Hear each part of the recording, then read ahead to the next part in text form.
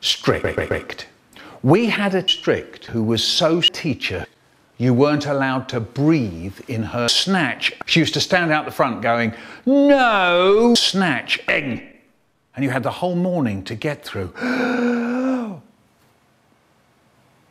The weak ones just used to keel over and die. You'd hear them going down behind you.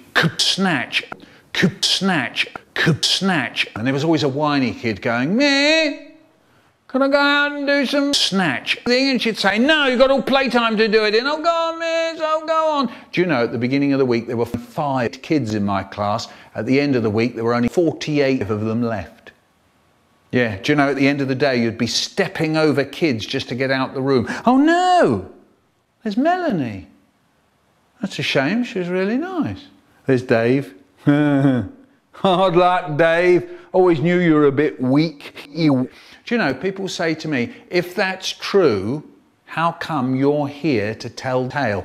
Fair enough, and I'll tell you. It's because when I was at school, we used to sit at tables. We didn't sit around desks like you do now. We used to sit at tables with lids. And some of us figured out what you had to do was snatch a quick breath under the desk lid when she wasn't looking. So once more, from the beginning. No, snatch thing. The weak ones. Snatch. The whiny ones. "Miss, can I go out and do some snatch thing?" "No, you've got all playtime to do it in." "Oh, go on, miss, oh, go on." Us lot. Boom.